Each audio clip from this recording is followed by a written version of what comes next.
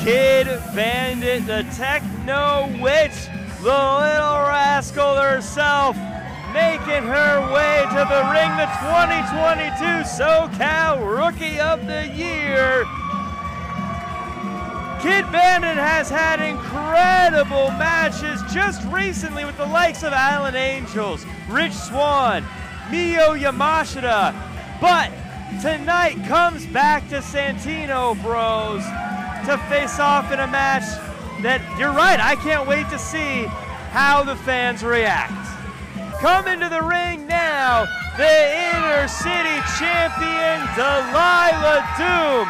Look, Delilah Doom, she called out Ray Rosas. She wanted to put the title on the line, but Ray Rosas, no answer, no response. So she said, look, I want to give the fans a show.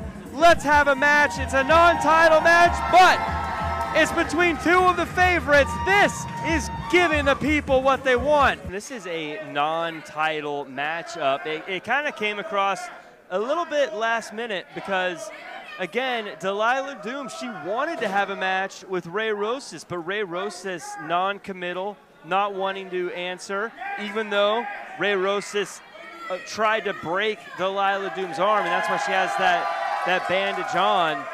Delilah Doom, I think, has been playing a really good game here, keeping things close, keeping the grapples, the body-on-body contact. Kid Bandit loves to have the opportunity to be a little mischievous in the ring, and she can't do that if Delilah Doom doesn't let go. But Kid Bandit, she wants a shot at the title. She wants to be a champion at Santino Bros because she wants that shiny, shiny gold. Well, it took just about everything the Inner City Champion had. Kid Bandit, the Rookie of the Year, one of the fastest rising stars in wrestling, came back to Santino Bros to give the people what they want. And you know what, Pinky? I think she was able to do just that.